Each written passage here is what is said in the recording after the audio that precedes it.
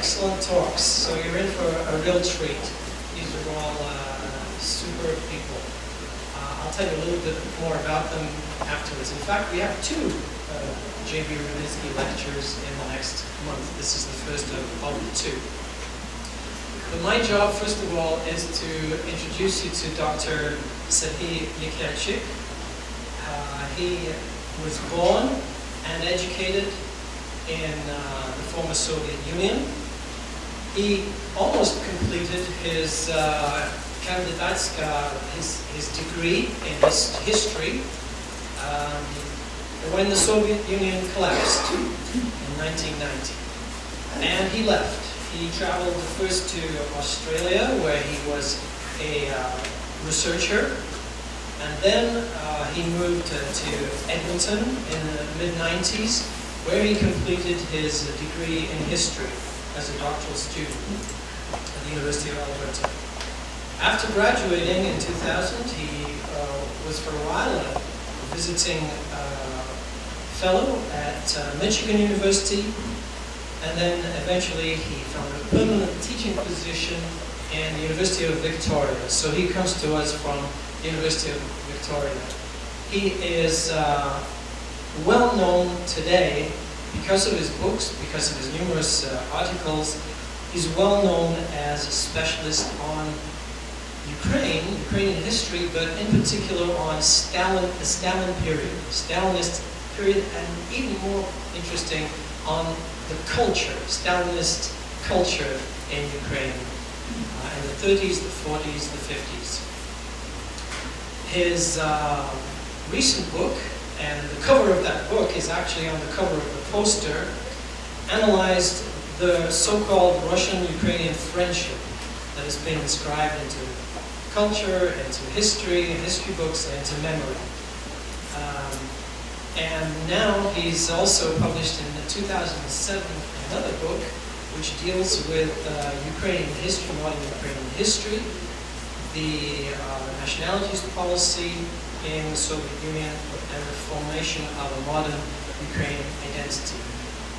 The first book, which was brought him a great deal of recognition and fame, is Stalin's Empire of Memory, Ukrainian and Russian Relations in the Soviet Historical Imagination. It was published at the University of Toronto Press in 2004, and it can still be found, it can still be bought.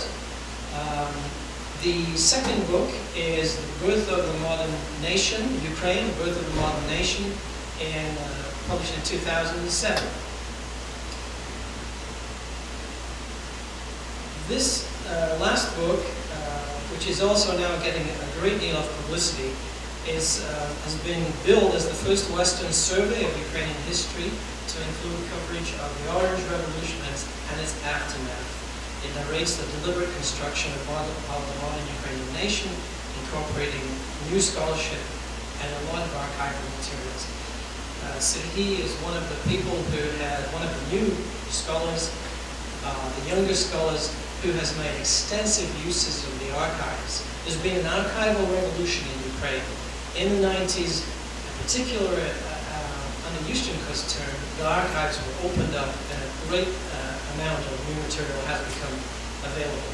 One reviewer of this last book said, Serhy Yekelchyk has written a modern history of modern Ukraine, one that questions nationalist mythologies and patriotic claims to an uncontested past, and shows how making a nation requires the hard work of scholars and poets, soldiers and statesmen, and even Soviet bureaucrats.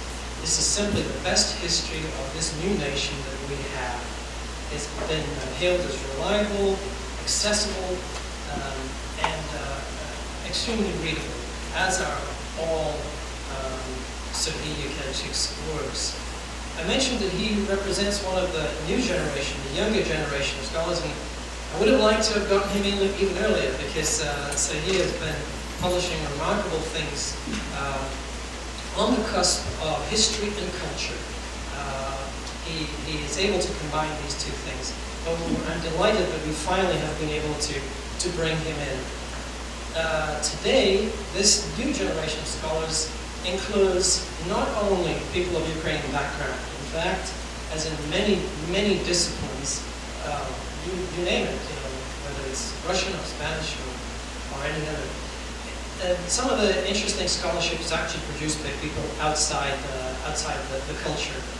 So we now have in Ukrainian scholarship not only people of Ukrainian background, not only people from Ukraine, but a great deal of people from other countries who are enriching the scholarship. They are breaking down the traditional narratives, and they are finding new ways of describing Ukrainian history, new methodologies, new approaches. All these people are interested in the great puzzles posed by East European history and East European nation building, and they have really revived an interest in the field. So for all these reasons, I'm absolutely delighted to welcome Serhy Yekelchyk. Please give him a warm welcome.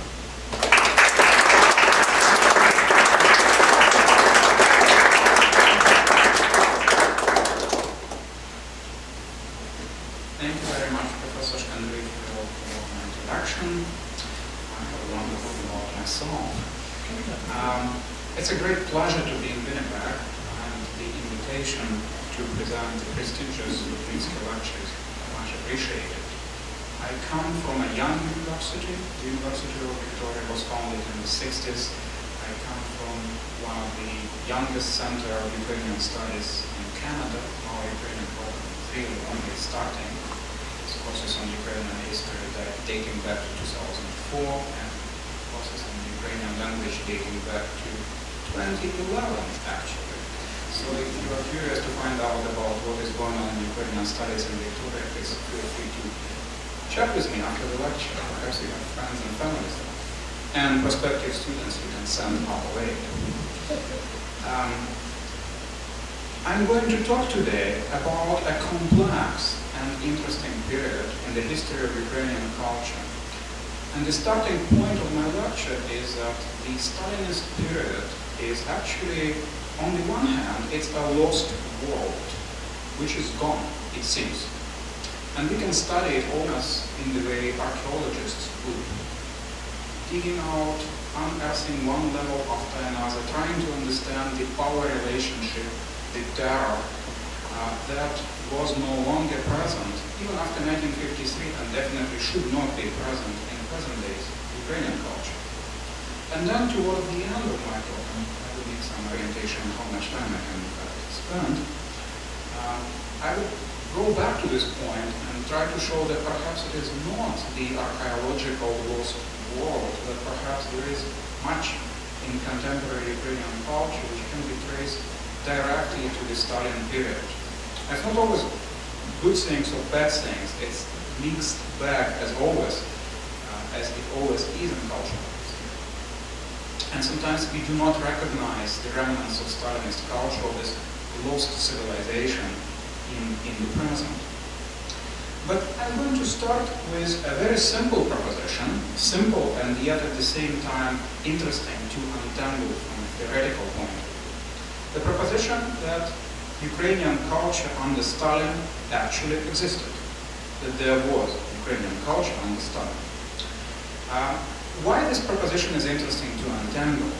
Because the traditional image we have of Stalinism is a repressive totalitarian regime which prosecutes ethnic cultures, tries to assimilate them, tries to establish homogeneous, united Soviet culture, in which Soviet allegiance could only be expressed in the Russian language. And if other languages and cultures existed to any significant degree in public space, they were relegated to the margins. And this is actually true, as a big picture. But of course, the problem with the big pictures is that they tend to simplify things to the degree of making them unsuitable for any more detailed analysis. So if the Stalinist regime prosecuted national cultures and introduced assimilation, then what do we make of all these people who actually went through schools and universities under Stalin and studied some kind of Ukrainian culture, studied all this poetry by Tychina about the party leading us, which generations of Ukrainian school children had to memorize and hated. But it was poetry by Tychina in Ukrainian about the Communist Party. So the obvious conclusion stemming from this point is that there existed a Stalinist Ukrainian culture. That's my first proposal. That Stalinism did not really eliminate Ukrainian culture as such. Rather, the Stalin regime sought to create a certain type of Ukrainian culture, which would be acceptable, which would be, in fact, very instrumental in molding the Soviet Ukrainian people, in instilling the values of the Soviet Union in the minds of young Ukrainians. Now, of course, that's a difficult proposition. And the difficulty of this proposition is connected to the very composition of the Soviet Union, the very nature of the Soviet regime. The Soviet regime, and here is my second proposition, continued thinking in ethnic terms. The Soviet Union, in fact, was founded for good reason as a federation of republics, of which by far the largest and most important in industrial and all other respects was the Russian Republic. However, all other cultures as well had government support. So what is happening under Stalin, and this is a big contrast with the 1920s, when Ukrainian culture in fact flourished due to this government support, because it was not combined with strict censorship and repression. This only starts in the 1930s. So what did this change? This sea change, really, happening in around 1929, 1930, 1932. And this change is very often defined by scholars of culture as provincialization, marginalization of Ukrainian culture, when it is pushed out, allowed to exist in teachers' colleges, allowed to exist in the writers' unions, and other such pockets. But not in the mainstream, when the newspapers are being switched into the Russian language, the political languages, which is party bosses' view, are in Russian, so that's important. The Ukrainian culture is then provincialized, marginalized, pushed out. So I have heard this proposal many times, and most recently at the defense of a very good dissertation at some very good university, which will remain anonymous. And then when she said this, the person defending the thesis said this, it occurred to me that when we usually say Ukrainian culture was marginalized and provincialized, we actually mean something else. That in fact, if you look at the history of Russian culture at the same time, it too was marginalized and provincialized. Because it was actually undergoing the very same transformation as the Ukrainian culture in the 1920s. All the modernists, all the really important figures being criticized, or even killed secretly, or arrested. And then, in place of this vibrant modernist culture of the 1920s, something else was produced, a culture which is provincialized and marginalized aesthetically or politically, with choirs and dancing companies representing the nation, instead of what was really truly interesting in the 1920s, modernist playwrights, innovative artists. So this was in fact happening in all corners of the Soviet Union. And it was happening in a curious way, because very often when we think on the surface of things about what Ukrainian culture is, the stereotypical Ukrainian dancing companies and folk choirs, they continue to exist. In fact, some of them were created under Stalin. Perhaps the two most important companies, most famous ones still existing today is the national companies. In fact, they are designated the academic, which in the Ukrainian parlance means kind of national status and support from the state. The Veryovka choir and the Virsky dancing company, the two biggest names, the two most famous ones, were actually created in 1937 and 1943 respectively. One in the middle of the Great Terror, when so many Ukrainian artists and writers were being arrested. There is a folk ensemble created, a colossal one, supported by the state. So with one hand, the state actually eliminating representatives of Ukrainian culture. With the other one, it actually creates this colossal folk company, which will be sent on tours of Eastern Europe as soon as the Red Army conquers any particular part of the Eastern Europe. Here is the folk ensemble going there to demonstrate the flourishing of the Ukrainian culture. It is also actually a myth, a legend very often encountered in memoirs, that under Stalin all the bandura players were arrested. And the way the legend goes that there was a congress of bandura players, these folk musicians. All of them were invited to the congress, arrested in the congress, and executed, and there were no bandura players under Stalin. I truly believed in this myth, actually, because this is what I have read. But then, of course, it turns out that when the Soviet army entered eastern Poland, and, so to speak, reunited Western Ukraine with Eastern Ukraine in the fold of a single Ukrainian Soviet Socialist Republic, the first artistic company sent immediately after the Red Army wasn't a large capella or a company of bandura players.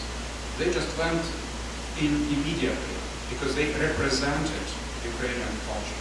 So they were sent in. And after that, a theater was relocated from an industrial city in eastern Ukraine to western Ukraine, which is highly curious, come to think of it.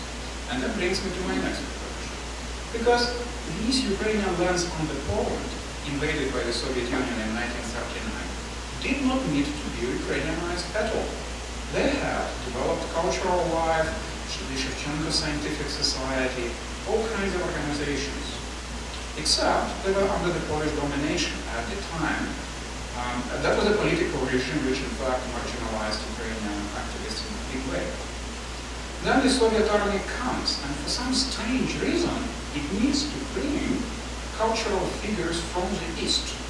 There are fascinating memoirs about the leading playwright Alexander Kominowski arriving in Lviv, making his headquarters at the Hotel George, which still stands. I was there for a conference recently, hopefully not on the same one. Receiving the local Ukrainian writers and trying to sort them out. Like, are you prepared to accept socialist realism or not? So there seems to be an interesting thing going on. So they arrive, they look at what is on the ground. There is Ukrainian culture on the ground. There are organizations on the ground. There are writers, choirs, everything. And yet they have to import people from the East in order to create a proper version. And this is, of course, the moment which indicates, okay, so here's what the Stalinist regime is doing. It's not actually eradicating Ukrainian culture as such. It is just eradicating the wrong version of Ukrainian culture. What is the wrong version of Ukrainian culture? That's a difficult one. Oh, you see, in both versions, there will be very same national icons. The Cossacks, Taras Shevchenko and his poetry, believe in the people as the main force of Ukrainian history, where the notion of sovereignty belongs with the peasants. So these points are common to Stalinist culture and Ukrainian culture as we inherited it here in the diaspora. Well, there are also differences, and these differences are pretty crucial. One is an open-minded attitude to European artistic trends. I'm going to dwell a little bit on this one, because there are so many collections and talks about Ukrainian culture which include the term European, that it's kind of a little bit overdone by now, I think, but perhaps it's just my feeling. Ukrainian culture is a European culture. Well, when you emphasize this, it essentially means you're trying to juxtapose Ukrainian culture to something else. Like, our culture is European, but yours must be not. But of course, the problem with this is that the Stalinist culture, which invaded Western Ukraine in 1939, which was established in Eastern and Central Ukraine in the early 30s, was not particularly non-European either. It was actually European culture too, but a different kind of European. A European culture, I would say 19th century, kind of highbrow bourgeois taste European culture. That's really what Stalinism was introducing in Ukraine. Because Stalinism is, in fact, an aesthetic phenomenon as well. It comes with an artistic taste. It comes with a grand style. So every time you travel to a major city in which the architectural landscape was changed, especially immediately after World War II, you will know very well what Stalinist architecture is like. It's pretty recognizable, and sometimes it's called wedding cake architecture. It doesn't really fit with contemporary European trends. but it does pretty well with the European trends of the previous century. Interestingly enough, the same can be said of other genres, other areas of Stalinist culture. This is true of Stalinist poetry. It's not a modernist poetry. It's pretty classical, it's didactic, it's narrative, it is very recognizable. It is European for sure, if you want to use the moniker European, but it is not 20th century European in the previous stage. The same actually is true of plays that the Stalinist playwrights are producing. The same is true of Soviet novel, in fact. The didactic novel of education and character making has very clear antecedents in the 19th century. This is precisely the culture which Stalinism is trying to implant, to educate, to develop in the Ukrainian Soviet Socialist Republic. What they need is essentially people who would play along. And here's my next proposition. How people are sorted out in the late 1920s and early 1930s into those who understand and those who don't understand the new rules of the game. And all of them essentially start out as modernists, except for the new generation of proletarian poets and playwrights who come into literature in the late 1920s. And very often it is actually a party assignment, and that's the exact translation from Ukrainian or Russian language. The party assignment to go into literature and write on certain topics in certain style.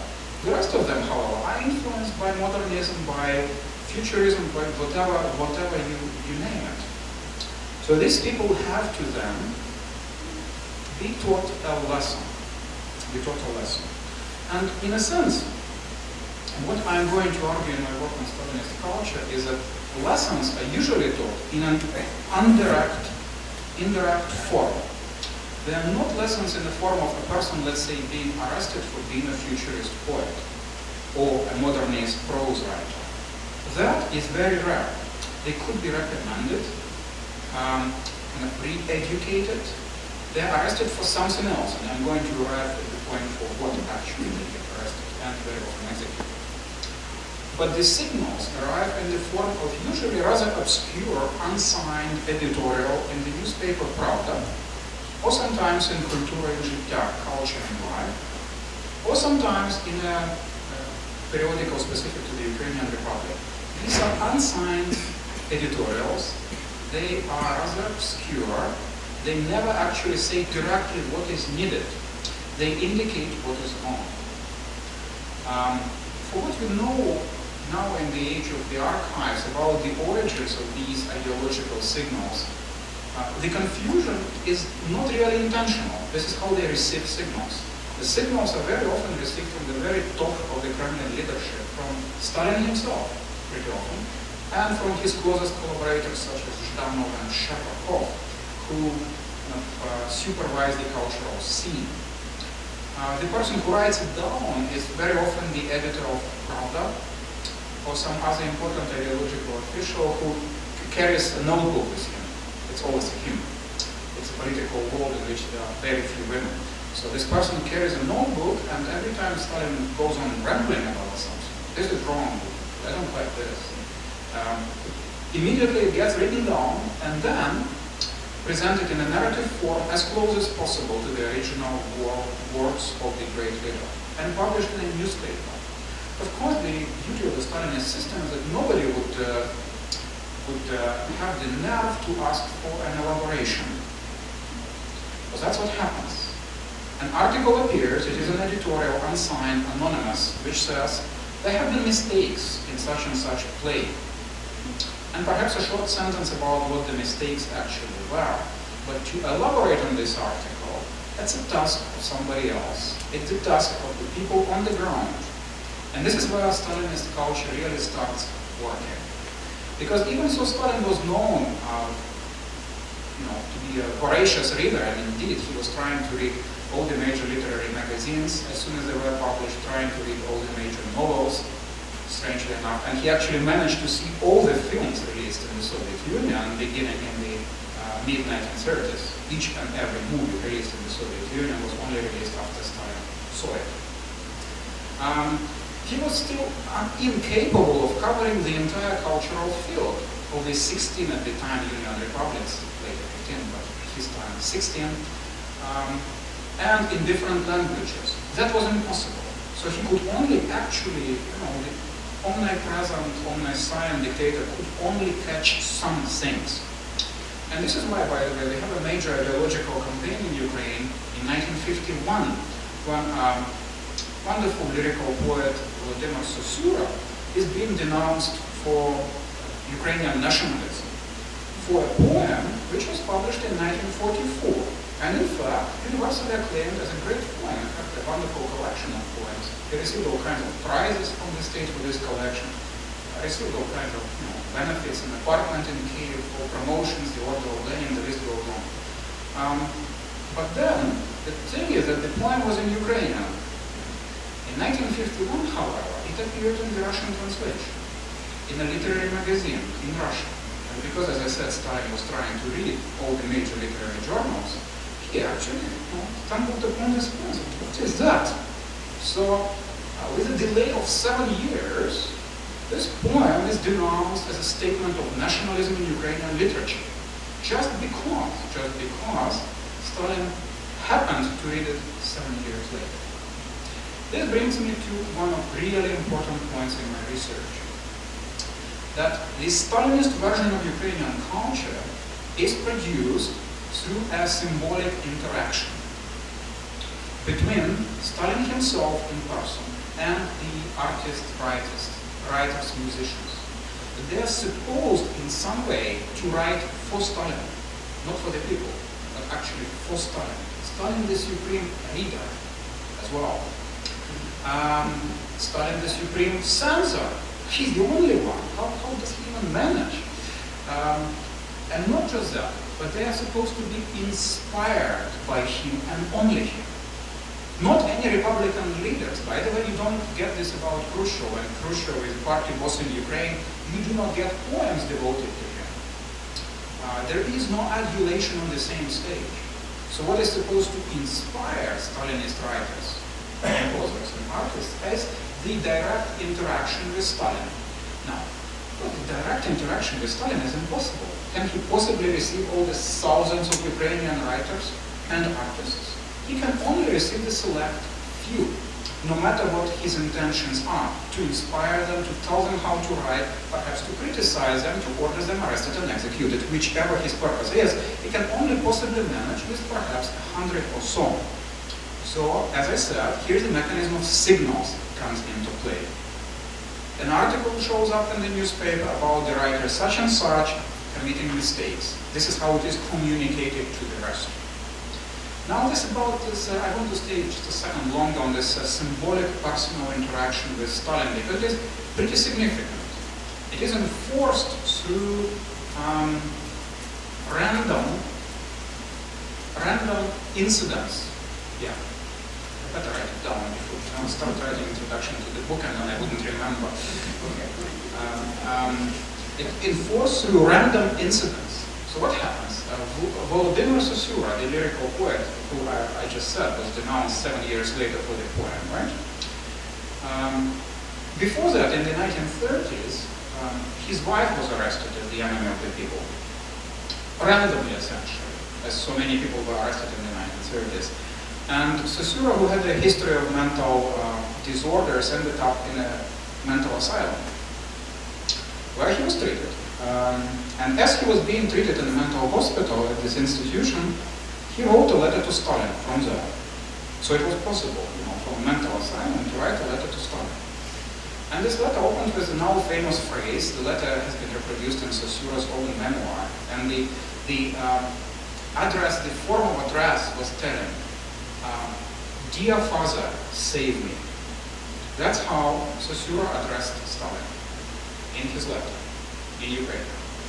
So the letter was apparently delivered to Moscow, and as a result, very soon, an order followed from Moscow to release the poet Sosura from the mental hospital, award him the Lenin Medal, and give him an apartment. Now, here is what I mean by being enforced by random incidents or random accidents. So obviously, this was not published in newspapers. But the rumors spread all across the cultural, better be careful here, all across the cultural field. Here, you see, Saussure, his wife was arrested, he was in the mental hospital. He wrote to Stalin, and here we go. Released from the hospital, all dressed up in a beautiful suit, the Order of Lenin on his and a new apartment. So here's the best example. It doesn't really matter. Stalin couldn't read all the letters from all the poets from all mental hospitals, I assume, right? So he read a couple, but everybody knew. And this is how the system operated. And there are numerous examples of this in Ukrainian culture. Perhaps some of you know a great Ukrainian singer, Boris Gmyra. Boris Gmyra, streets named after him. It's a beautiful bass baritone, famous opera singer from the 1930s to the 1960s. He died in the 1960s. Well, there was a major interruption in his career because he didn't leave Kyiv. He actually stayed in Kyiv under the German occupation because his wife was sick. He couldn't abandon his wife, actually. And that was a major no-no in artistic world of Stalinism. So you stayed on, you wanted to remain under the German occupation, there must be something wrong with you. So therefore his career didn't move along as fast as it was supposed to, because he was a major star on an operatic scene. A beautiful voice. And now, of course, there are numerous recordings of him all around the internet if you wish. In Kyiv you can buy discs, it's on YouTube, Boris Gmyra. Now he had a problem. He couldn't advance through the system of these honorific titles. Because of course Stalinism wanted to have a system of honorific titles. Like it had in the army, it had the same in the artistic world. You could be an honorary artist of the Republic, People's Artist of the Republic, and People's Artist of the Soviet Union, which was the best and also gave you the best conditions when you would go on tour. So your pay would be much better. So the problem with Gmyra was he was a wonderful singer, just beautiful voice. Performed everything, Western European opera, Ukrainian songs, he was just good at everything, universally good, great actor as well. Problem is, he stayed in Kyiv under the German occupation. He sang at the opera theater in Kyiv. Actually, the opera theater was open under the German occupation. Also, most of the best seats were reserved only for the German officers. In fact, the Soviets bombed the opera theater, and the bomb fell in the orchestra pit and did not explode. So there's quite a bit of the story at that time in Kyiv. But what leads me to the story is, of course, the fate of Gmyra. So after the war, everybody knows he's the best, he's the best. But he is only an honorary artist of the Republic. He's like the lower ranks of artistic hierarchy. But he's the best. So when they go to Moscow to present the achievements of Soviet culture, Soviet Ukrainian culture, this is done pretty regularly, actually, beginning in the 1930s. In 1951, there is a colossal delegation of Ukrainian writers, artists, whatever, folk companies going to Moscow. At the Bolshoi Theater, in the presence of Stalin and all members of the Politburo, they perform the official version of Stalinist Ukrainian culture. And there, of course, sings Boris Gmyra, because who else? He's the best. And then, after this wonderful event, after this festival of Soviet Ukrainian culture in the Kremlin and in the Bolshoi Theater, a government decree is published. That such and such people are from now on designated as People's Artists of the Soviet Union or honorary artists of the Republic or People's Artists of the Republic. And then when this decree was prepared, Stalin actually made one tiny little correction on it. So Gmyra was supposed to go up one step, the People's Artist of Ukraine, and Stalin crossed out Ukrainian and wrote the Soviet Union. So he pushed him through this step in the artistic hierarchy, just because he liked the voice. And then Stalin died, and his collection of recordings was discovered, and it turns out that he was doing with recordings the same thing he was doing with everything, including the list of people to be arrested and executed. He was using a kind of blue or secret pencil and putting check marks where he thought check marks belong. And it turned out that all the recordings of Boris Gmyra, all the Ukrainian folk songs, were marked with a secret check mark, meaning he's good, he's really good. And he was made People's Artist of the Soviet Union. And of course, what is important in this event is that it acquires mythical qualities, legendary qualities. People talk about it. Have you heard about Gmyra? He was under the Germans. he should not have been made the people's artist, but Stalin himself. And here, it's not really about any, let's see, institutional, okay, better at that, okay. It's not about any institutional functioning of Stalinist culture, because you see, if the institutional channels, then it should be processed according to institutional channels. But that would not be Stalinist culture. That would be too democratic for Stalinist culture. Stalinist culture has to present the mystique. There has to be a good Tsar over there in the Kremlin, who is benevolent at some times and not so much at the others. But he can be benevolent, right? And so this is what happens to Gmira, this is what happens to Sesur, and yet somebody else is getting arrested and perhaps executed too.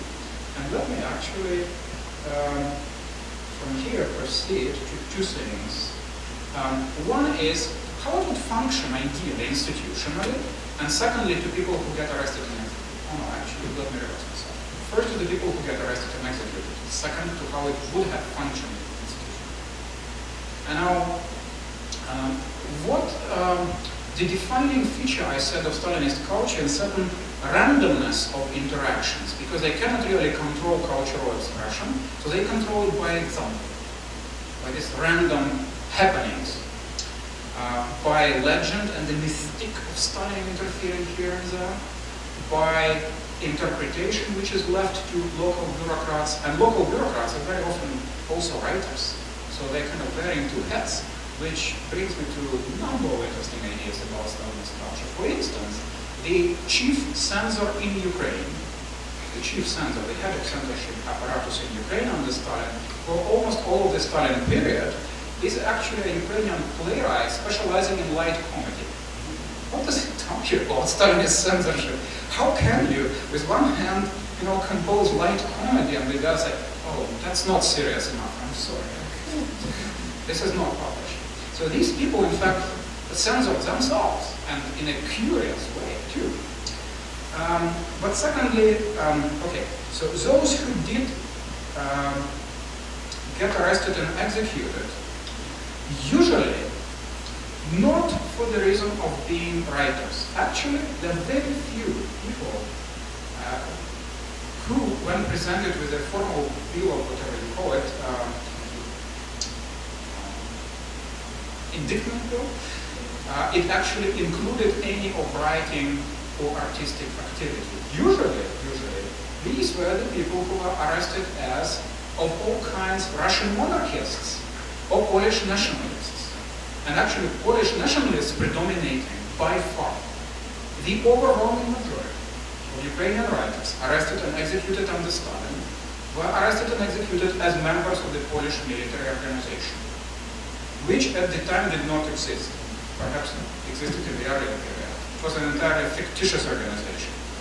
And the reason why Ukrainian writers should have joined it is quite obscure, because they were actually ideologically opposed to the concept of Greater Poland. They were developing Ukrainian culture. That's the kind of two different things. But logic did not matter in Stalinist arrests. And the earlier ones, those arrested in 1933-34, were usually arrested in connection with the murder of Serhy Yekelchyk in the city of Leningrad. And that campaign primarily targeted Russian monarchists. For some reason, a number of Ukrainian writers, including perhaps the most famous of them is Kominowski, ended up being arrested for Russian monarchism in connection with the Kirov murder. They had nothing to do with Russian monarchism, nothing to do whatsoever with Kirov murder, and yet they were arrested. That, of course, brings me to the point that these arrests are in the same way as cultural endorsements. In the very same way, the arrests and persecution were random too. They were meant to teach a lesson, usually, more than kind of to target specific people. Well, if all the modernists were killed, why Petritsky survived? If all of the poetic school people were arrested, why did Dovzhenko survive? But if all neoclassics were executed, why Rudnyckyj became the Stalin laureate, Stalin Prize winner 5 times over? There is no logic. So it was not guided by aesthetic criteria connected to literary trends, or even to the enforcement of socialist realism. Also, there was an important consideration. These people should be open to accepting the orthodox, the logic of socialist realism, this naturalistic didactic style. But nevertheless, there was a clear randomness present. And then the executions and arrests actually mostly happened in the 1930s. And in a sense, they served as a powerful factor of fear for Ukrainian cultural figures. Those of them criticized, and then numerous examples of major filmmakers and writers being criticized by Stalin himself, openly, in public, being denounced. None of them, in fact, ended up in prison or executed. There was a tiny footnote to that. Some Jewish writers in Ukraine were executed in the late 1940s as members of the alleged Zionist organization in Ukraine.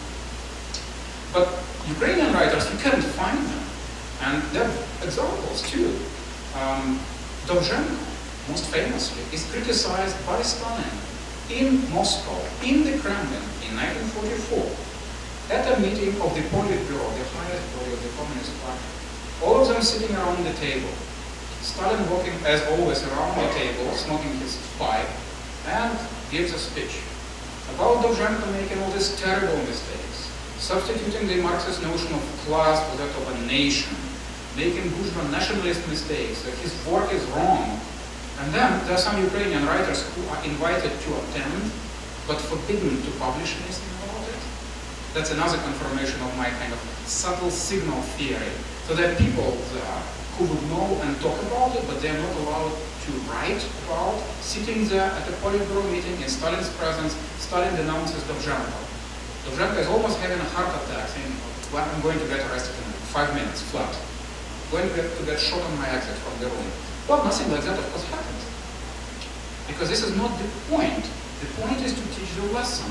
What they do to Dovzhenko, as well known, they just transfer him to Moscow and allow him to work at the Moscow film studios, where he's not being particularly productive for a variety of reasons, perhaps because he was missing Ukraine so much. Also, it's more complex than that, actually. He had major conflicts at the Kyiv film studio as well. But perhaps also because Soviet film industry was not producing too many movies during the period, so it was not exceptional that he didn't produce much. Like each and every Soviet major filmmaker did not produce much in the late 1940s and early 50s. And yet Dovzhenko survived. He lived to see Stalin's death. He lived to publish a very interesting article in 1954 about artistic freedom. So he survived. So the lesson was important. His individual fate was not. There are a number of similar examples in all areas if you look at the art. So it seems that the point is not to physically eliminate these people. The point is to send signals which would be understood and would actually produce a new culture, a Ukrainian Stalinist culture. Now, I promised to go back at some point to the institution. Professor Shmendry probably start sending me signals at some point, going over my limit. Because usually, my students just start gathering things, which I take as an indication that my lecture is approaching the end, so I better hurry up to the department meeting, whatever it is. So I promised to talk a bit about the institutional procedure in Stalinist culture. That's actually a very interesting topic. Because, okay, I said it was kind of whimsical, mythical qualities, linked to a large degree to interaction, real or imagined interaction with Stalin himself. Writing to Stalin, for Stalin, trying to read signals from Stalin. But of course, there was also an institutional context, an important one. There were, the Ministry of Culture, which was actually called in Stalin's time the Committee on Cultural and Educational Institutions, and then renamed Ministry in 1952. So they were supposed to manage culture. There was also perhaps the most powerful instrument of ranking artists and writers and composers and sending a signal to them what is good, what is accepted, what is desirable, what we would like to have more of. And that was the Committee on Stalin Prizes. I have to restrain myself from making a comment about the Committee on Shevchenko Prizes in present-day Ukraine, because I said I'm going to arrive at this toward the end of my lecture. So there has to be an institution which decides who is the best. This has to be a state institution which has to reflect the present-day state policies. And that's a deeply ingrained understanding which can be traced back to Stalin Prizes Committee. But however, you go to the archives, you start looking at it, how exactly were people selected to become Stalin laureates?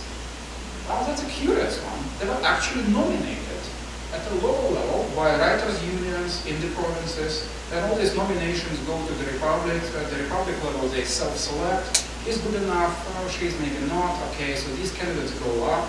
The standard procedure in the process of this self-selection, what arrived at Stalin's desk in Moscow, and there was actually a committee of really, really big names, getting major Soviet writers and reporters, some of them Ukrainians as well, would already be a list which, even before Stalin looked at the list, included the pre-approved products of Stalinist culture. Also, at a local level, you can get all kinds of interesting nominations. For instance, when I lecture in Ukraine, I often ask them to guess who was the most popular writer in Ukraine under Stalin. And that's a tough one. I'm not going to try it on you. I'm just going to give you the answer. The humorist Ostap Vyshnev, like by far the most popular, not the author of some didactic industrial novels. These novels were promoted by the state, published in colossal print runs. People didn't particularly care about reading them. However, the person who could fill rooms was a humorist Ostap Vyshnev, who in fact spent much of the 1930s in the Gulag and was released specifically in 1943 on Khrushchev's request, because when the Soviet army comes back into Ukraine in 1943, they arrive in Kiev and Khrushchev says, "Oh, do we have any Ukrainian culture on the ground? Let me take a look." And then there is some flunky running around with a list. "Comrade Khrushchev, here's I have a list. There used to be Ukrainian culture here. Here's the list." They take a look at the list. It's a very long list of people who got arrested in the 1930s, and they actually request to check who is still alive, and there are something like 6 or 7 lucky souls who end up being pardoned, I guess, essentially taken from the Gulag and brought back to Kiev and told, well, we are kind of thin on this Ukrainian culture side because of after the German occupation, some people escaped to Germany or whatever, ended up in Canada. We don't know. So they didn't like the Stalinist regime. So we need people who like Stalinist regime. So where do we look for them? In the Gulag. Got some from the Gulag, brought to Kiev, and by far the most famous of them, actually 2 literary scholars, is one artist. This list, it's actually in the archives. But by far the most famous of them is Ostap Vyshnev. He comes back and becomes the official humorist, and that too is probably undermining an important stereotype about Stalinist culture, that it would have an official, perhaps the closest you could come in Stalinist culture to our concept of a stand-up comedian. Because today, for J.B. or David Letterman, other people write texts for them. In Stalin's time, that would be one profession.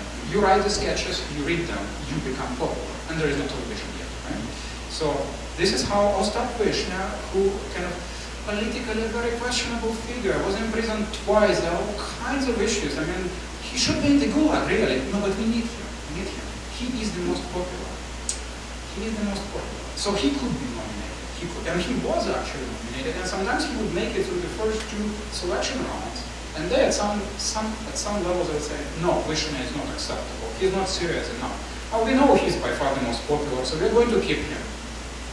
Actually, when he died in 1956, that was one of the most impressive funerals in Kiev in the 1950s. A colossal mass of people, the most popular. But I think I'm getting distracted from my institutional context, which I have written here.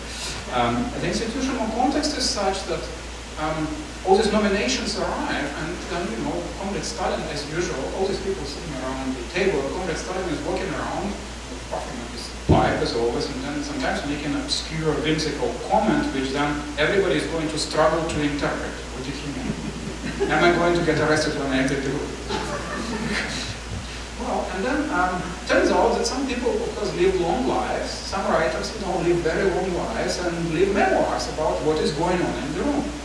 One of them is a famous Russian writer, Konstantin Simonov, who is well known in Stalin's time as a poet, later on primarily as a prose writer of novels about World War II. He left a very interesting memoir about being a member of the Stalin Prizes Committee.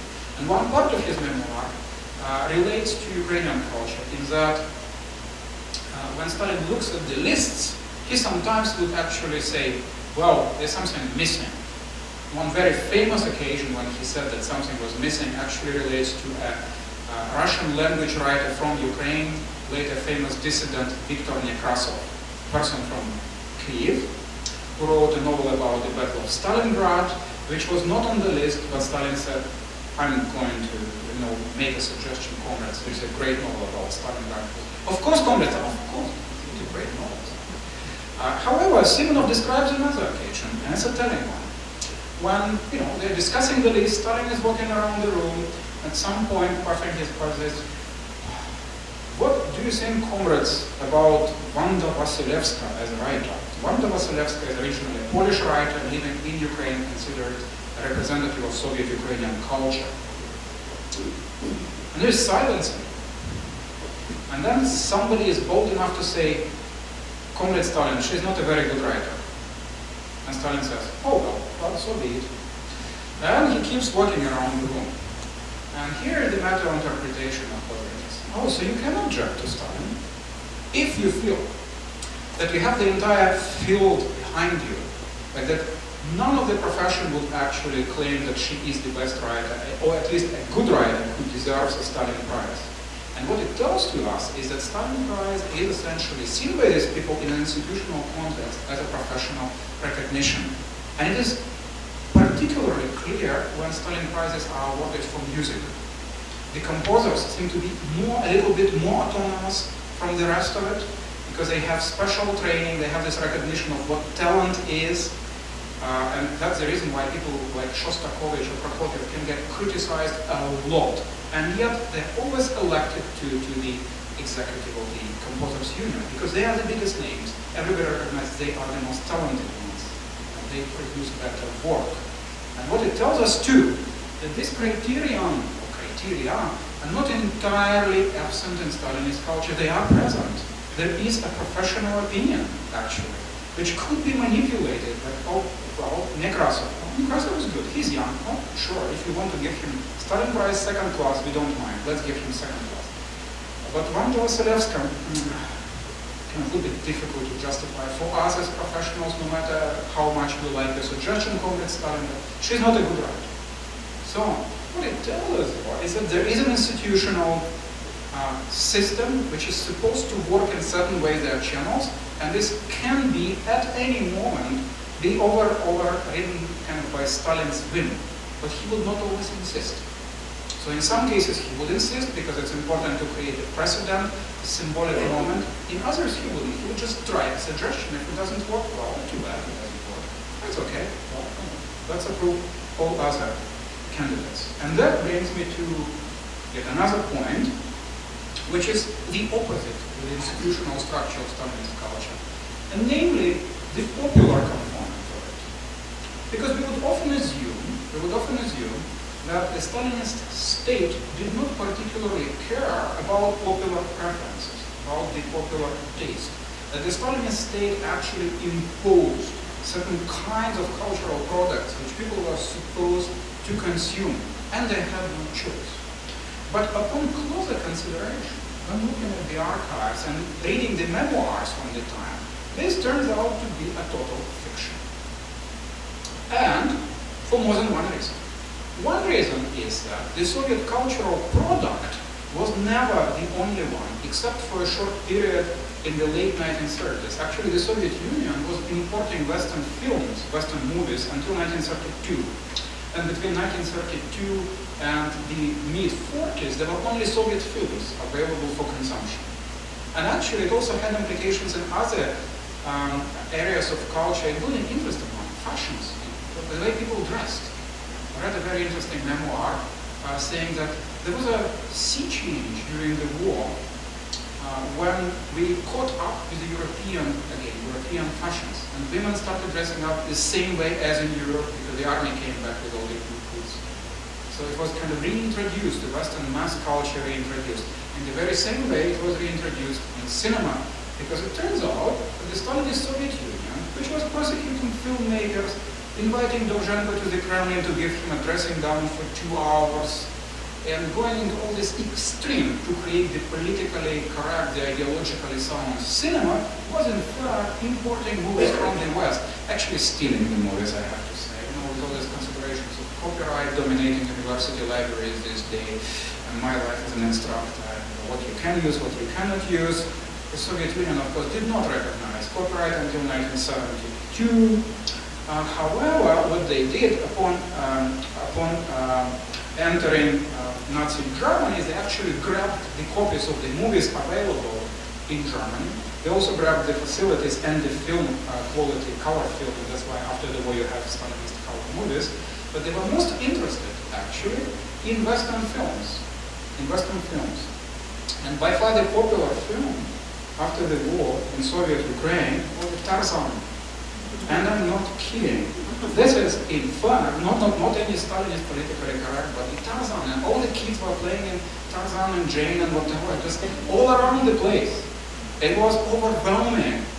I don't know how to even phrase it in my future book, but the Disneyization of Stalinist culture. So they actually, and not just that, they imported the ground balls, they imported a number of Austrian, German, American films. Actually, American films, which are used totally illegally in the Soviet Union, but they just captured copies in Nazi Germany. And started showing them, because it turns out that actually there's a concept of profitability in Stalinist culture. There is. People assume there isn't, but there is actually. And people buy tickets to these movies, so cinemas are producing revenue. And the so-called palaces of culture, which existed at every major factory, sometimes they would assume, and that was actually my research proposal when I started working on this project, I wrote something very smart about the palaces of culture being the sites of discursive interaction between Stalin and blah, blah, blah. And then I went to the archive and discovered nothing of the kind. They were actually showing movies around the clock trying to make money. That's what was going on at the palaces of culture, these so-called palaces of Soviet culture, just showing the movies. And in the evening, dances, where you pay, you enter the disco. Stalinist disco, that's another chapter type right now.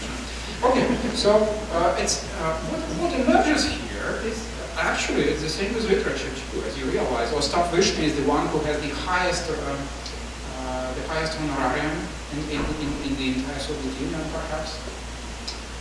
He sells the greatest number of books. So there could be writers who write industrial novels and novels about the happy life on a Stalinist collective farm. And they're quite okay, they are alright, but they are not genuinely popular. And you know very well when a writer is genuinely popular, such a concept exists in Stalinist culture. And it's true in spades in cinema and theater as well. How am I doing on that?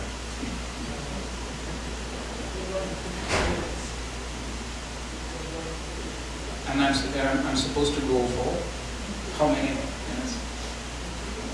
Okay, sure. Fine. It's true in spades in the theater. I'm getting confusing. That's Stalinism. I'm getting confusing signals about what I'm supposed to say. Okay, all right. Okay. If I get arrested after getting the room, then I made the wrong choice. If I made the right choice, I get the Stalin prize. Okay. True in spades in the theater, because of course you can have a committee which has a status of the ministry. You can have competitions to produce the best Soviet play. You can have all kinds of ideological decrees. But if people don't buy the tickets, they just don't buy the tickets. Period. Well, there are measures you can take. You can force all the school children to attend such and such play. Well, that's not going to work out. They only attend it once, comrades. Then you have, the hall is half empty. And what do you do? And this is true in particular of musical comedy and comedy in general. Because one thing which amazed me at the archive was the same as Ostap Vyshny,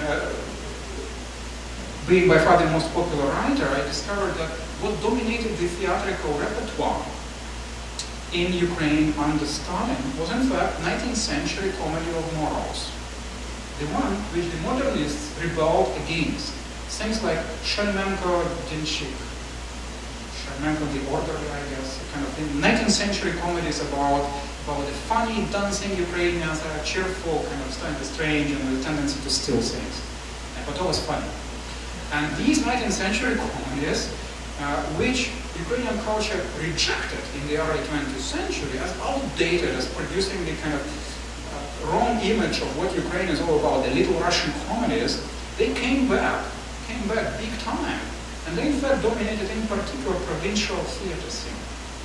And it seems that the authorities didn't like it either. The authorities didn't like it. They actually wanted more industrial relations plays about the Stakhanovite worker fulfilling and over-fulfilling the norm, about the collective farm, kind of modern Soviet subject. The ideological decrees against historical subjects, modern Soviet subjects are promoted. Yet the public taste, especially in the provinces, remains at pretty much the same level as in the late Tsarist times. Kind of funny little Russians dancing around. And they tolerate it. They don't like it, but they tolerate it. Would have preferred conscientious workers dominating the scene. That's not going to work out. And here, of course, a very interesting, from an ideological point of view, phenomenon. And under Stalin, you have this survivals of late Stalinist, ideologically safe Ukrainian culture in the countryside, which they tend to ignore. Because when you read the newspapers, it's all about the workers and collective farmers, and this is what the Soviet play should be all about.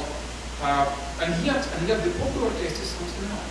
And the big problem, of course, the colossal problem for the Stalinist state is that theaters are all on a subsidy, on a state subsidy.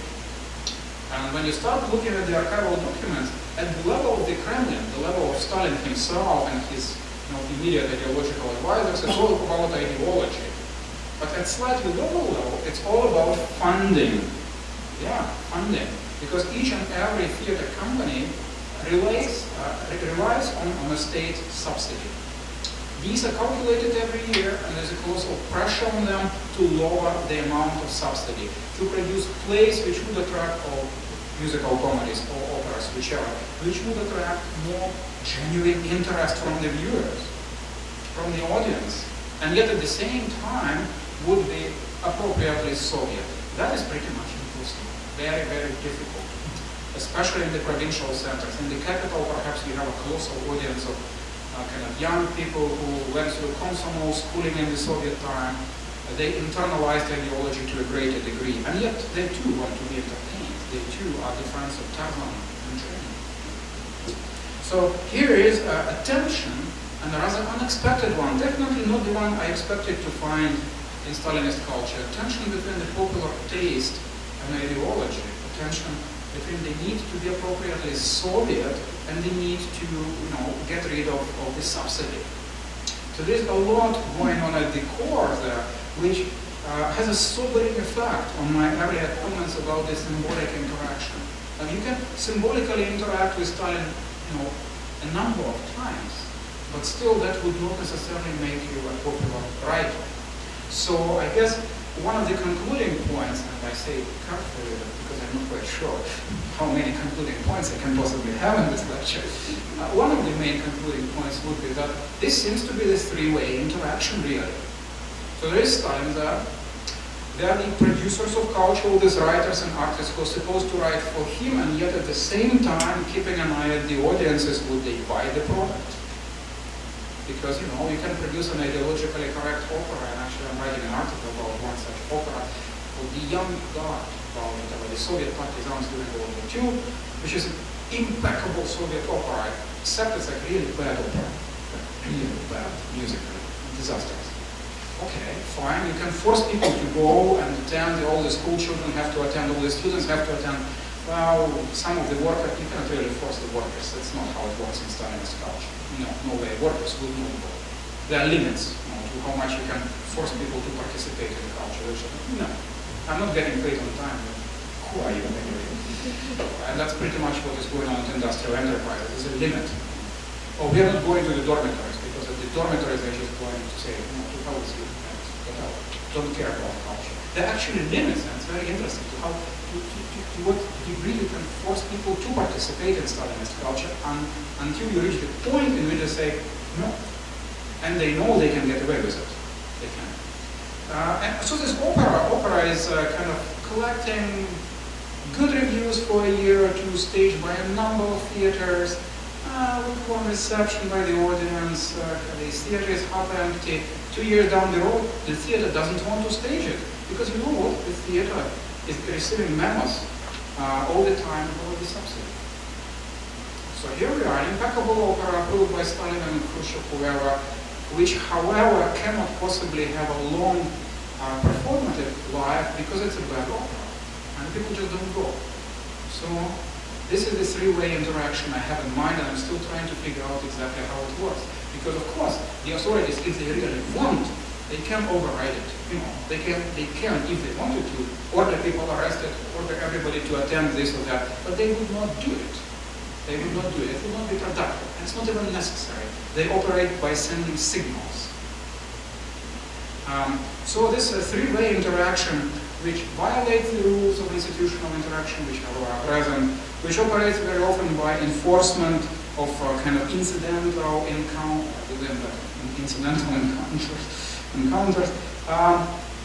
which is based on the Stalin mystique, the all-knowing, omniscient, omnipresent leader, is in fact a compromise of sorts. It's a difficult compromise in which all three sides feel that this is not exactly what I want.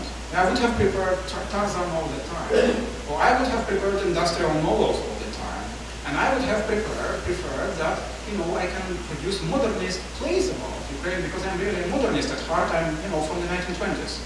But all of them are playing along, kind of feeling the limits of possible, and it's cohabitation, coexistence, symbiosis, which really produces Stalinist culture in Ukraine. And my final point at this point, real final, we don't really realize how much of it is surviving today. This whole concept that the Riker should play a major role, an advisor, a seer. The concept that the state should decide on which product is good, and there should be a special committee or ministry, better yet. And there should be state prizes which should go to the most politically correct and ideologically sound works as determined by whichever is the current government. And any violation of this norm is seen as a, oh, that's not right. So when they say that's not right, the model which is right, mentally for them, is the Soviet model established by Stalin, and I'm going to stop here. Thank you.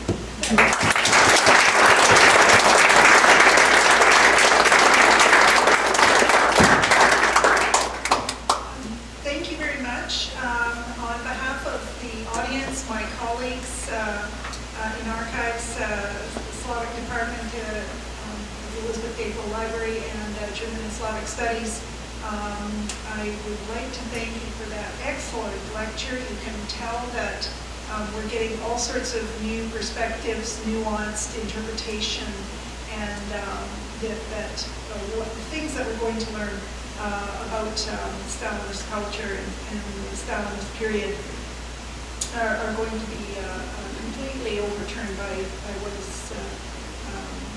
what our presenter has found in his research. So I think I'm just going to hand it over to Miroslav, and he's going to talk about the upcoming lectures very quickly, and then maybe we can take some questions.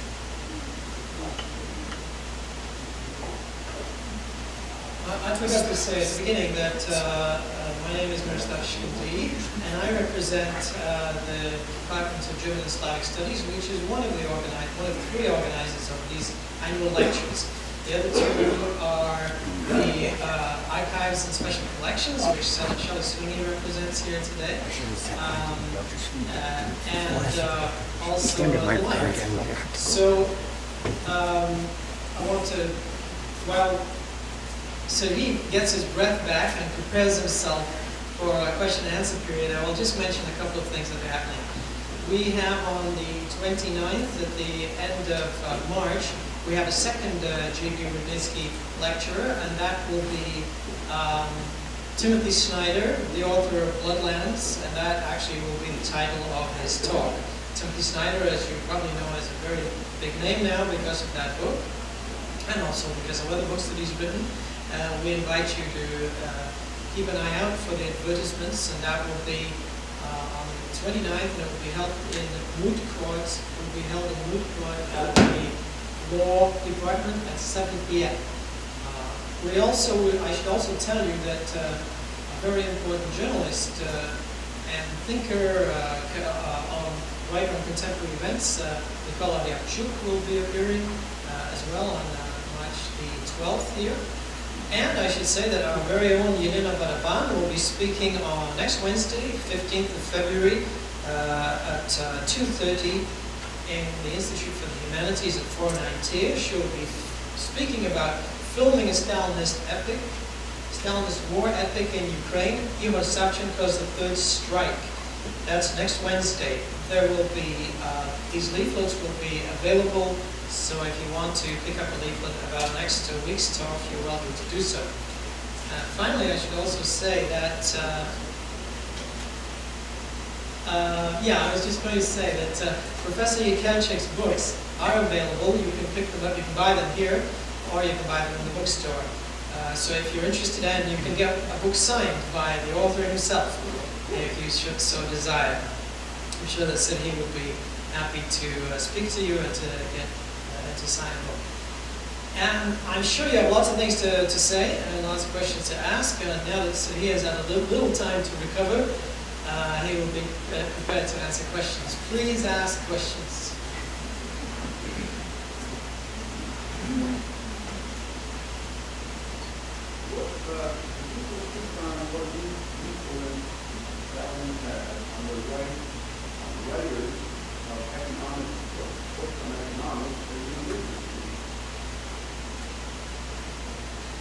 I'm happy to.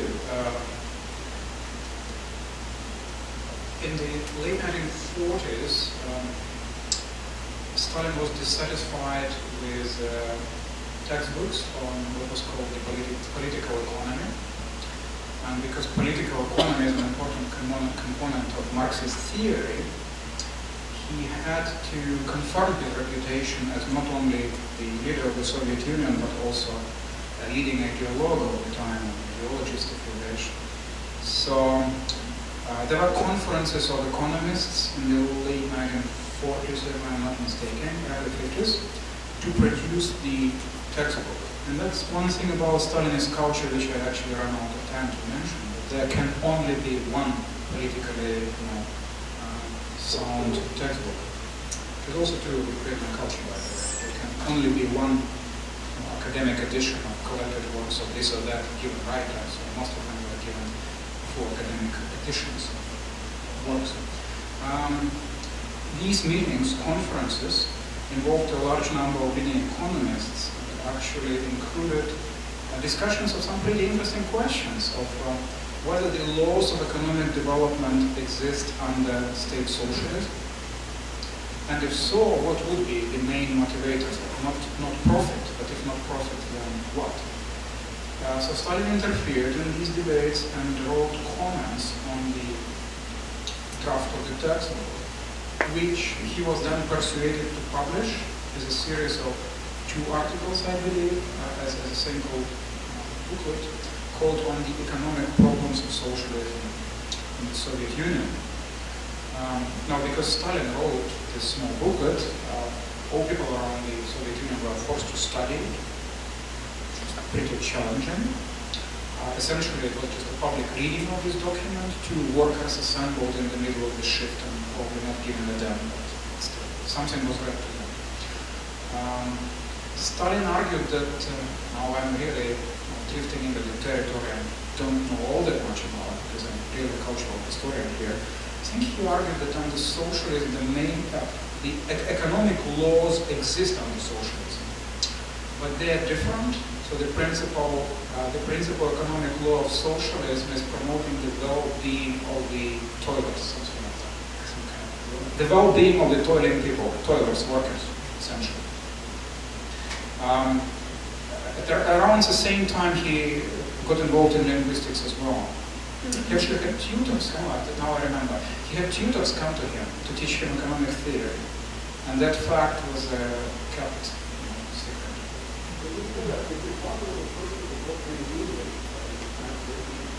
Oh, I'm sure the library here is going to have multiple copies of Stalin's book on the economic problems of socialism in the USSR. It's available on the internet. Most of Stalin's works are on the internet these days. Sure. Thanks. Well, thank you very much for your interesting talk. First of all, I learned a lot. Miroslav has rather piqued my curiosity about myths and legends and perceptions around national identity. And I was intrigued by your example of the Bandura players, that there was this widespread perception that all the Bandura players were killed. Where would that perception have originated? Who would have been driving that narrative? And yeah, what kind of effect would that have had at the time?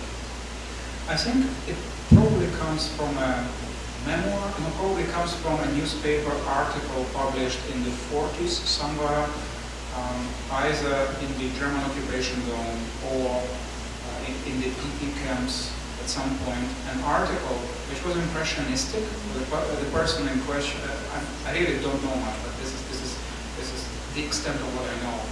The person probably knew about cases, and there were indeed such cases of the Bandura players getting arrested. They actually documented in a recent interesting book by a historian from Indiana University. And some did get arrested, but kind of randomly, because they were connected to their own people in Soviet Ukrainian leadership. The chief of culture, Comrade Khvylya, got arrested. So whoever he promoted, all of them got arrested as well. Not because they were involved in some kind of wrong Ukrainian culture, but because they were close to Comrade Khvylya, who supervised the arts within the Ukrainian Central Committee.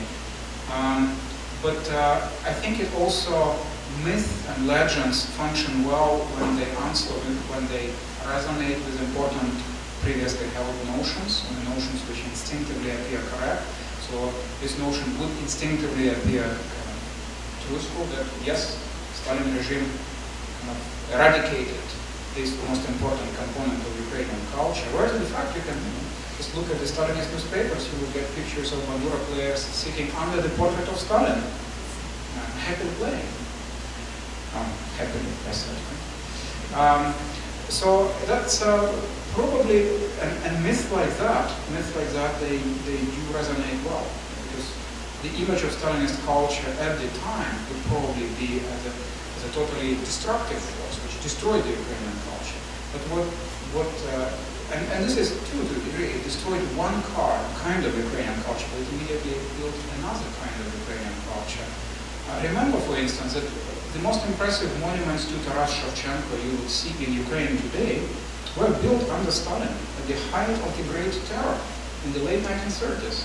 And of course they were built in a very Stalinist style, kind of strangely monumental, kind of misleadingly naturalistic, and sometimes with the kind of minor figures of the people there in the background. But nevertheless, the fact remains, they were built under Stalin, because under Stalinism, the cult of Shevchenko was alive and well. Right? So the irony is, of course, that we would have a monument to Shevchenko in Winnipeg. We would have monuments to Shevchenko in Ukraine under Stalin too. So this created a colossal tension for them, because then it becomes a matter of interpretation. Who is the Shevchenko we are building a monument here? And who is the Shevchenko they are building a monument there? Is it the same person? Right? And pretty much the same as Bandura players as well. So people would assume all Bandura players were killed because that makes sense. Because I think that the culture which remains there, essentially it was repressed. It was repressed, but it was repressed in a kind of symbolic sense, not in the actual physical. Right?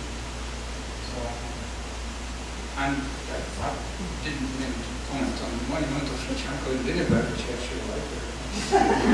I have 4 questions already, so basic fashion that is in the laws, find a solution, and thanks to I'm wondering if there should be a distinction between Kobzari and Bandurist. A Bandura player can be anybody who learns the instrument. The Kobzari from the 30s, or the ones, now Shostakovich writes about that too in his memoir. Did he make it up too? or did he get information from someplace misleadingly? Oh, you mean the wandering ones, the ones who would go from place to place? Yeah, those are the ones that were supposedly, if you're saying it didn't happen, but those are the ones, the Obzari, who were called to this Congress and eliminated, which somebody, I think wrote it down. But and the Obzari were not just players. They symbolize something, and they symbolize, Kobzarstvo, Ukrainian identity, this and that.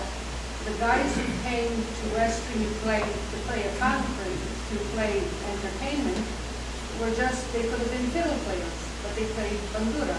So I think there has to be the distinction. And is there no documentation at all about a Congress and execution? Nothing at all, ever? I'm sorry. No. There was never such a Congress. The historian from the University of Indiana by the name of Serhy Yekelchyk investigated this issue. And I read also something in Ukrainian. But actually you made very good points. Indeed, because it's a new Ukrainian culture, a Stalinist one, which is created from the components, from the element of the old one too. And what adds to the picture is that, of course, in the 1930s, all this, how to put it, people with nomadic lifestyle, such as the gypsies in Ukraine, people with no residential registration, individual peasants, whoever does not belong to some kind of well-defined place of residence and work, they are all persecuted, really, because the Stalinist regime doesn't like people wandering around, whatever ideas they might represent, in fact. And that's a good point. But it's going on all around the place, because of course, when you have collectivization in the countryside, and the famine in the countryside, and the impressive police presence in the cities, and you can't really make living in the city without an official permit, the registration stamp, and passports are being introduced, internal passports in 1932, that pretty much means that the police is rounding up whoever appears to be wandering around with whatever agenda. And that would be tens of thousands of people, colossal numbers. And one interesting thing I saw, I didn't actually research it, but kind of saw accidentally a document. The majority of them are children, actually. So, because it's still after the 1920s and during the famine, colossal numbers of children leaving the countryside and going to the cities, and they are the principal victims of this legislation. But of course, I can imagine that if there existed any considerable number, but that's an industrial society too. People escaping from the countryside, trying to find a job in the factory, otherwise they get dekulakized, sent to Siberia. So it's a context in which it is difficult to be a nomadic gypsy, the context in which it is difficult to be a wandering musician, because you are bound to attract an official attention, police attention, essentially. And no matter whether there is an official directive or Congress or whichever, but the local police is going to be after you anyway. So they're going to get you this way or the other. This is quite right. Actually, it isn't just the college's memoirs. That may actually be the source for many people of that story. It's just the college goes on about that. I should also mention that in Shevchenko's poetry, in one of his best-known poems, that was written in Manila, I think, there is a discussion about degenerate Kobzars. Kobzars who don't really know the history, don't really know the tradition, who strum along and basically only say what the post-Khmelnytsky regime, the Tsarist regime wants them to say. So this is a long tradition, and it actually fits with what Serhy was saying. Not all Kobzars know what they're talking about. Not all aspects of Ukrainian culture are authentic and so on. But yes, sir. Well, my question was the same related, but all one way from the here and okay, Mr. Usvision? Oh, sorry, okay. Okay, what did you say about Kominowski, who was the mostly very people in the position there in the Soviet Union, and to compare with the example, to live with miserably more and also complaining that so what kind and there is not always information about what the work to be found, because it requires what required related to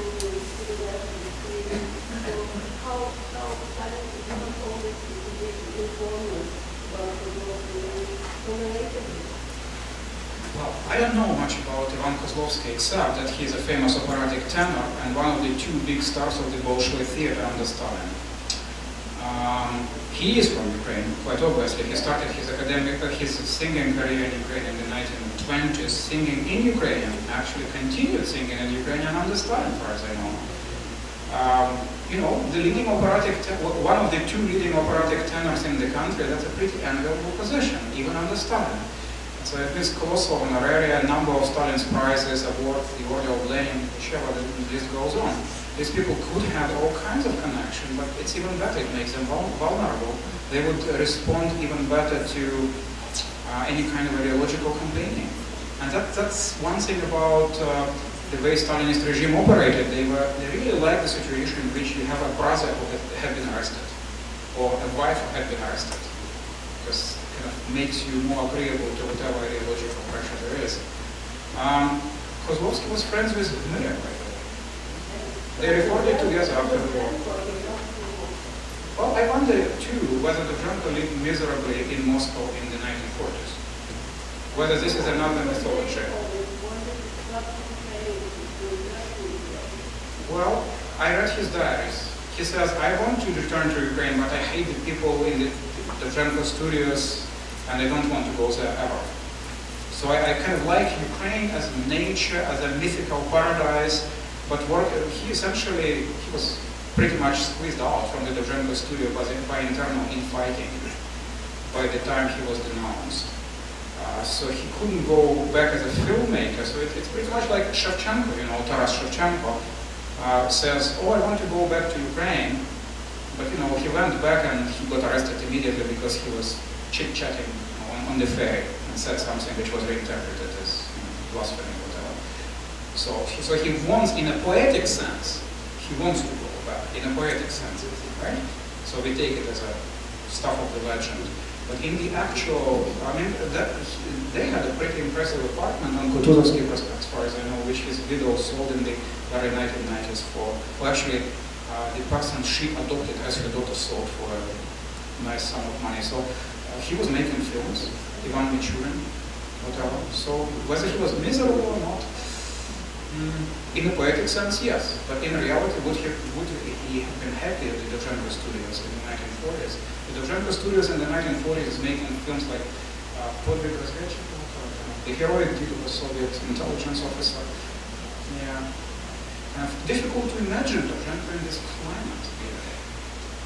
And that's the irony, really, that perhaps in Moscow he was unhappy in a poetic sense. But what is that?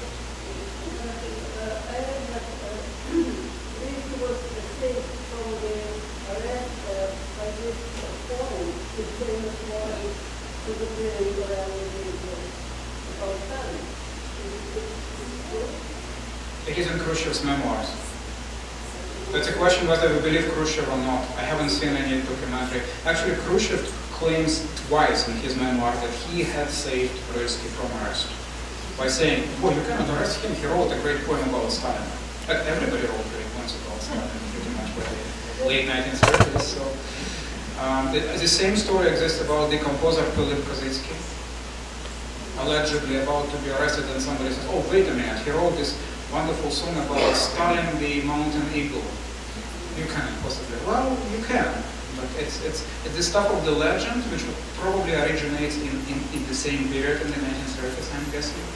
Because it fits nice into the Stalin myth, he can interfere. Okay, next question, Mr. Bishop. Yes, my son completed his dissertation on the archive of Dovzhenko at NYU. And one of his themes that he tried to show that Dovzhenko was both a communist and a nationalist. The professors at NYU disagreed with him.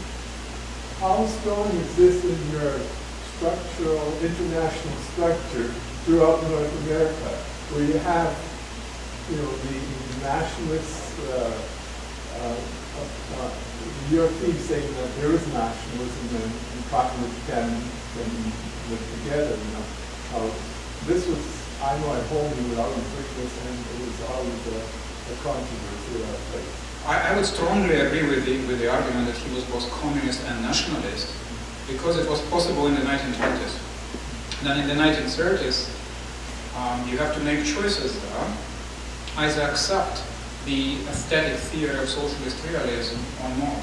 And Dovzhenko was actually successful in adopting to it, very successful, like Ivan, Shores, and especially Aerograd. And Aerograd being so good that Stalin actually invites him into his office. Aerograd, it's a film about a city in the Soviet Far East, an imaginary, fictional location in the Far East, where an airfield is located. And the Soviet Air Force is positioned there, and the bad enemies from across the border want to come, but they'll get caught and killed. Good Stalinist movie. So Stalin was so impressed, he invited Dovzhenko to his office and says, "Oh, can you show me on the map where you would position such an airfield?" Kind of opens up, the map is covered by some kind of curtain, moves the curtain. "Comrade Dovzhenko, come here, show me where I should put this airfield." I'm not kidding. So it goes both ways, right? The symbolic endorsement of the product by Stalin. I like it so much, I really want to build an airfield there and attack somebody from there. So Dovzhenko was actually a very successful Stalinist filmmaker in the 1930s, which we should remember. In Ivan, about the construction of the progress, Shores in particular, that's kind of the paragon of Stalinist filmmaking in Ukraine is Shores.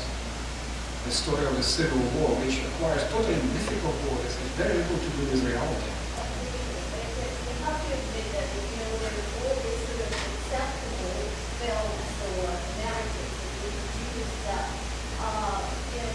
if they were good art, they tended to sort of to go beyond the sort of linguistic outlines that were given to them or suggested to them as a part of race.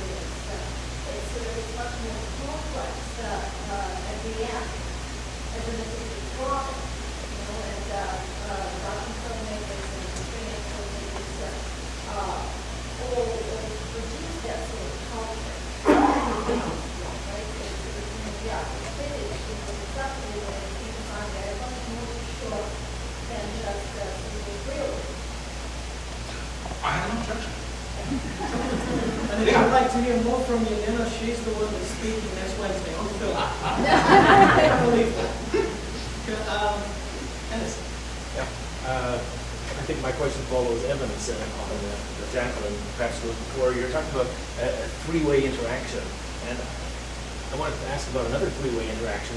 Given that there is this Stalinist mythology that you were talking about and describing in detail, and on the other side you were talking about the Ukrainian mythology, the nationalist side, which many of us know about because either we or our relatives or grandparents or whatever came from that side. What about a third level, and that is the American, Canadian, Western European response and discussion of these mythologies? And it seems to me, and I could be wrong, I'm not a historian, it seems to me that the Western mythology has come down supporting the Soviet side. If there's a famine, the Soviet we say yes, there was a Holodomor. They say there was no Holodomor. We say that Vilya and Kominowski and so on were Ukrainian singers. They say, the Soviet view, that they're Russian, or if not Russian, Soviet or Stalinist or whatever. So I guess what I'm asking is, what's the reason for the West being more favorable to that mythology, to that side, as opposed to national? Is it merely the fact that they were allies in the war, or is there more to it? I understand your question, I think, but it's probably the long answer would take 2 hours. I'm going to give a short one of 2 points. First, all these things are contested, and in particular, we cannot say that in Ukraine they have this or that opinion about Holodomor. They don't. They have competing political parties and governments which have this stand on Holodomor or that stand on Holodomor, want to emphasize it, want to downgrade it. This reflects political struggles in Ukraine. So Ukraine has no united position as a society on that. They are really split, confused, undecided. It will take them some time. I'm confident that in the end they will arrive at the consensus.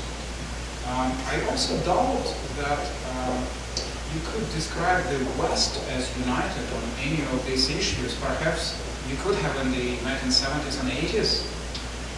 These days, it's the same contestation and debate, really, and especially with the recent move in what used to be Russian studies in the Western academia, and I take it that you will be asking about this, the predominance of Russian studies, the predominance of political history, the fact of the 1970s, most recent moves were towards studying the nationalities, most recently studying Central Asia, understanding Russia as colonial power, with all components of colonial identity. So I really honestly think that there is no united opinion on that. I also think that debate is good in general, but of course they operate in mythologies very often, not the academia itself, but the political bodies. They have to, right? Because there's a political visit, and then there are statements made on this occasion, and then somebody protests and statements. But this is part of political struggle within Ukraine. This is part actually of what our Canadian government is doing as well. On a visit to Ukraine, you have to say such and such things, that this is the Ukrainian government which endorses such and such things, and which would also give you support of Ukrainian Canadians in the estimation of the government. Right? This is all underwritten by politics to a significant degree. In the academia, really, as of now, the 21st century, it's really split and open for debate, open for interpretation, especially now with the arrival of cultural history, linguistic term, and the understanding of it really mattered in what language it was expressed originally and rewritten afterwards, and how you try to disentangle it by saying, okay, they labeled it this, and then this term had a long life, and then another term was introduced. Here politics comes into place. And I tend to be optimistic about this overall, because it's becoming difficult to distinguish between the West and some other. I think I agree with you completely that things are changing now. I'm thinking back in the Stalinist times that you're talking about, and for example, when my age people, when we went to school, and you saw a map of the world, or you got a globe of the world, Ukraine didn't exist on the globe. It was either Russia, usually it was Russia, sometimes it was the Soviet Union. Ukraine has only made it onto the globe, onto the maps that go into schools in, I guess, probably since independence. So I'm wondering why in those days, I think at that time, not that there was a universal acceptance, but that seemed to be the view. That was the way they worded things. When Steinbeck wrote his tour to the Soviet Union, he called it his visits to Russia. I see. And so on. Yeah, what I have to say is probably a nice way to round up this. Yeah, you are right, actually. Well, Russian studies did not really exist as such until after World War II. And that was the reason. And I have to say that you are really lucky. I don't know if you realize how lucky you are here in Winnipeg, having one of the oldest truly Slavic programs, featuring Ukrainian studies. And I just came this text from the library where I was trying desperately to look up some stuff. An indication that there were always pockets of true Slavic studies, Ukrainian, Polish, whichever, whatever political or kind of real facts of societal facts determine that, such as the presence of Ukrainian Canadian community, influential politically and culturally. But yes, it's probably World War II which really pushed the subject of Russian history, as it was called, to the top of academic agenda in North America. You can actually trace it. The emergence of the first centers of Russian studies, which are now the centers of East Central European and Asian studies, were founded immediately after the conclusion of World War II. This is one academic careers of major big names who subsequently had academic schools. This is where they start. And this was always the case. I mean, my own university started the Russian program in 1959, and Sputnik is the key word to that. You have to have, and the German program was started in 1943, and we also know what the reason was for that too. In the middle of World War II, it's still Victoria College. So it is always determined by all kinds of considerations. But yeah, you're right. I agree with you. You're lucky actually here in Winnipeg. I'm jealous. I just add to that, Canada is an exception. Canada was one of the few places where Ukrainian studies existed. It did not exist anywhere else. The Ukrainian studies program was opened in England, the first one. 2 years ago, 1 year ago, because money was provided from Ukraine. And so the concept of people's heads was this was all Russia. And it has stayed, and Professor Lincoln is absolutely right. John Malkovich, who is of Ukrainian background, went to a conference in Odessa, I think 2 years ago, and he was under the impression he was in Russia. And this is just sort of ingrained in people's heads.